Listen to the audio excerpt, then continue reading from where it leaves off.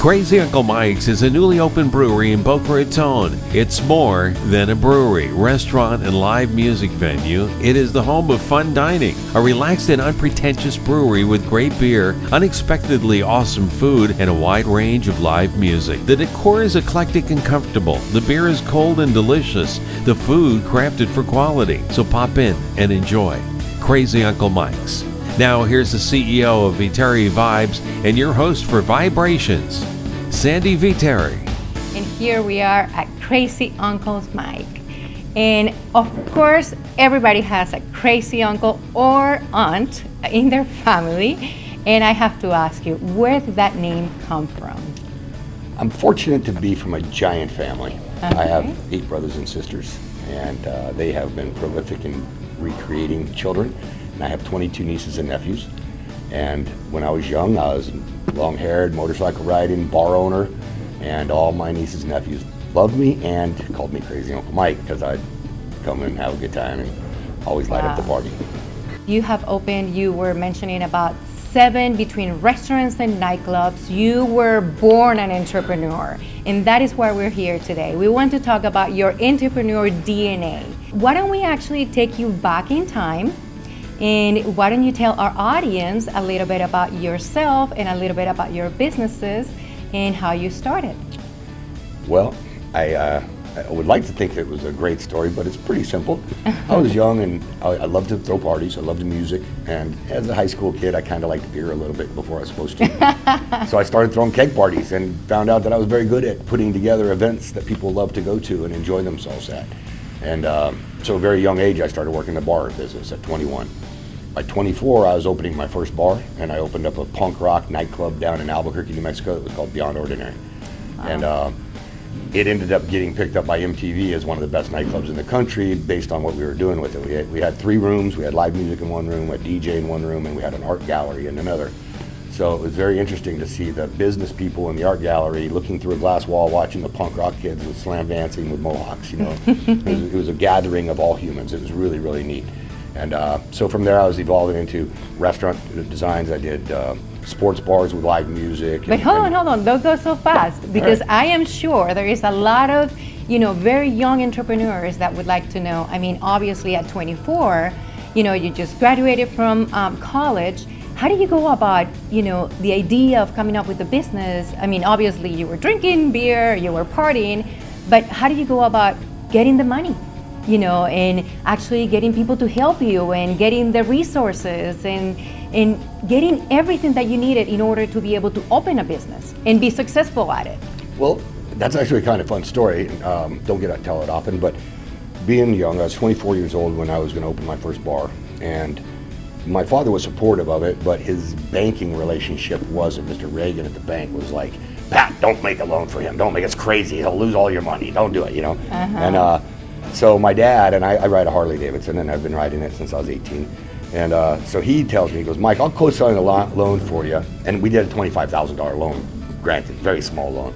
And but at the time, you probably was big. Well, it wasn't big. It wasn't enough to do what I needed, but it was the only way I was able to get the next loan, right? Okay. So I had to prove myself, get that paid back, and then I get the next one. So, but he made me park my motorcycle inside of my bar, or made me park it, not ride it. So I used it as a display in the restaurant and the bar for the first year until I paid off the loan. But we basically got friends together. I had one friend that owned a stereo store named Roger. He brought the sound system on and let me pay him in time. I had another guy that was a welder, and he came down, and as long as I had Coors Light there at night, he would weld all night long and build the place for me. The electrician was the same way, but he liked Budweiser. So I had a case of Budweiser and a case of Coors Light, basically built my first bar, every night. It was friends doing what we were all excited about doing because we were young and wanted something for us. There was all the bars and restaurants were really designed for the people that were more conservative and less fun. So we wanted something that was, a little bit nuttier and played the music we liked.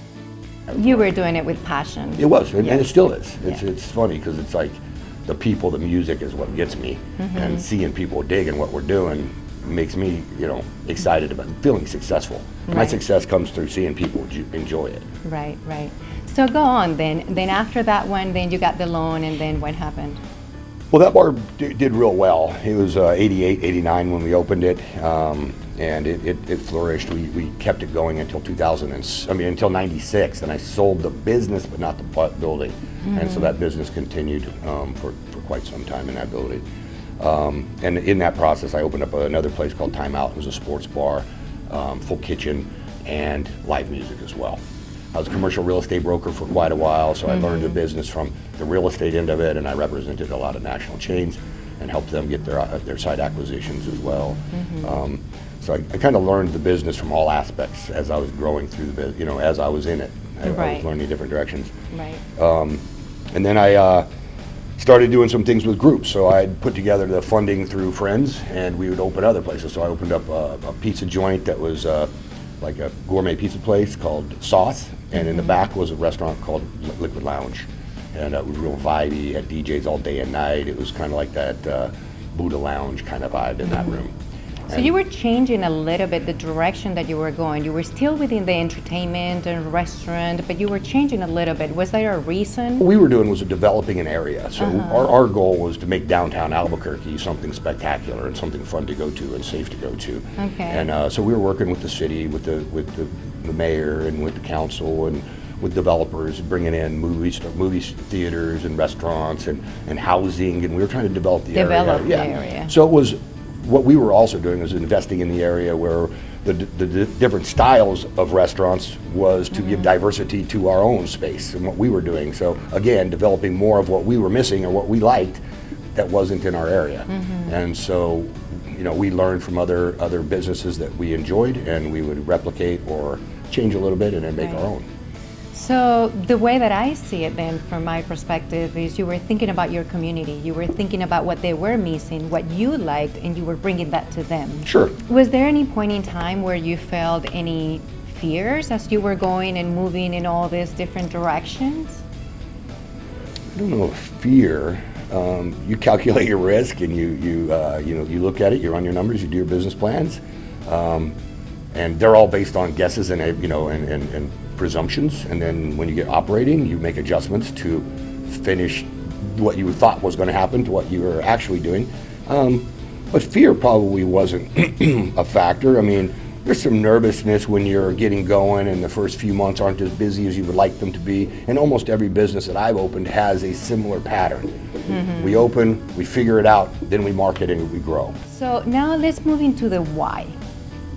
So why were you pursuing all these different restaurants and businesses and entertainment within the entertainment industry? I love entertainment. I love music. I love live music. I don't play an instrument. I've been producing shows. Yeah, we were looking at those, and I was asking you. I've been producing shows my entire life, but don't play an instrument. Just love live performance and believe that music moves me, makes me happy when I'm sad. It makes me dance when I'm tired. It makes, it does positive things for me. So I use music in my life. I get up in the morning, I turn on music. I come to work, I turn on music. We don't have music on now because we were doing this, but typically there would be music playing right now because it drives my day, it makes my life.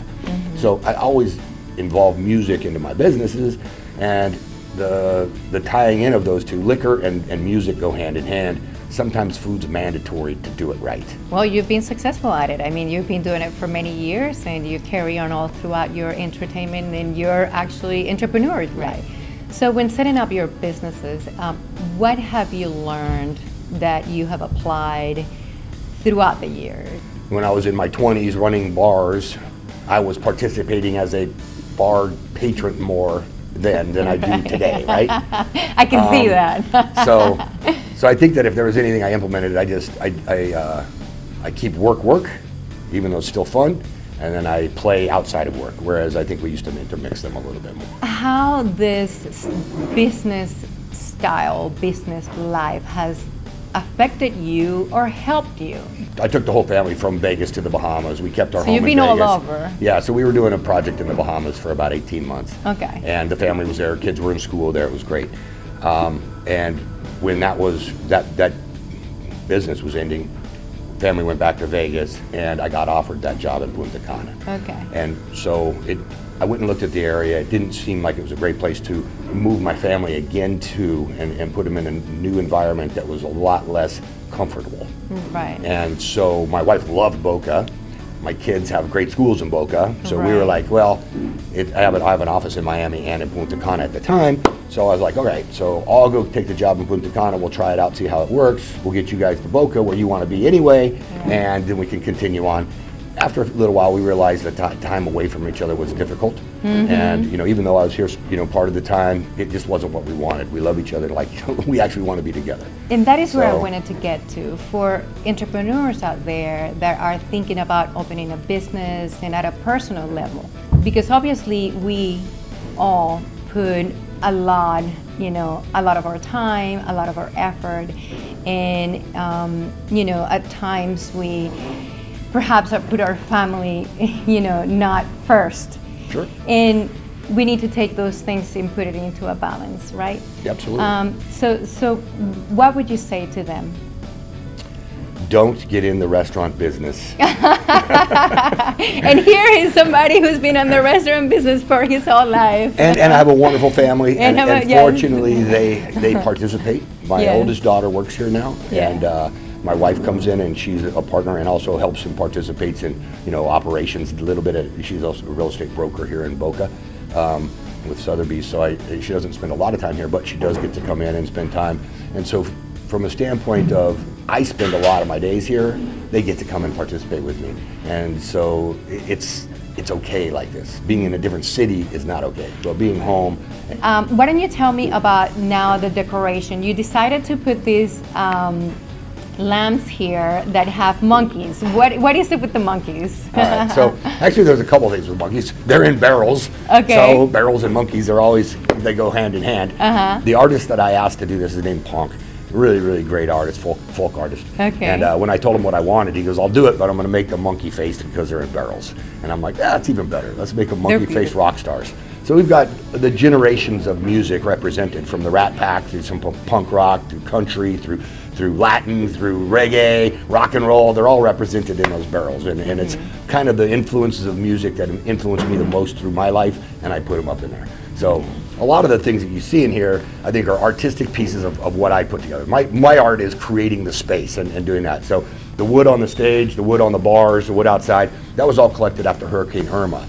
So the hurricane was nice enough to knock down a bunch of fences in the neighborhoods, and they were all left outside. And so we took them and refurbished them. Our menu's eclectic, our music lineup's eclectic, our design's eclectic, and it's just a place that's comfortable. I love it's the like place. home. All right, now if you had an audience in front of you full of entrepreneurs, what advice would you tell them? I think if you do what you love doing, there's not a day of work. You get up and you want to go where you're going. You're not like, so people are like, oh, I got to work 10 hours a day, and they complain about that, then they're not in the right business, right? If they're working like 18 hours and like, man, look what I did last 18 hours.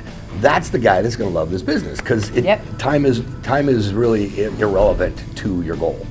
Well, thank you so very much. It was a pleasure meeting you. Pleasure meeting you too. Crazy Uncle Mike. And where can people find you? 6450 North Federal Highway, just north of Jeffries on Federal Highway in Boca Raton. Google us. Yes, Google. Yes. So you can get us right there. It'll bring you right to our front door. And better stop by for some beer. And by the way, what we didn't talk about is this place is a brewery. We make our beer. We've got a great brewer named Corey Wilson, and he's amazing, and he makes some fantastic beers. So come try our beers. There you go, the best beer here. Come over. Thank you. Now we would love to hear from you. Tell us on the comments below. Was this advice helpful to you today? And how can you put some of what you learn into practice right away to start to see a difference in your entrepreneurial journey? Also, don't forget, if you found this podcast helpful, make sure to subscribe, share with your friends, and hit the like button so we know to make more podcasts like this one.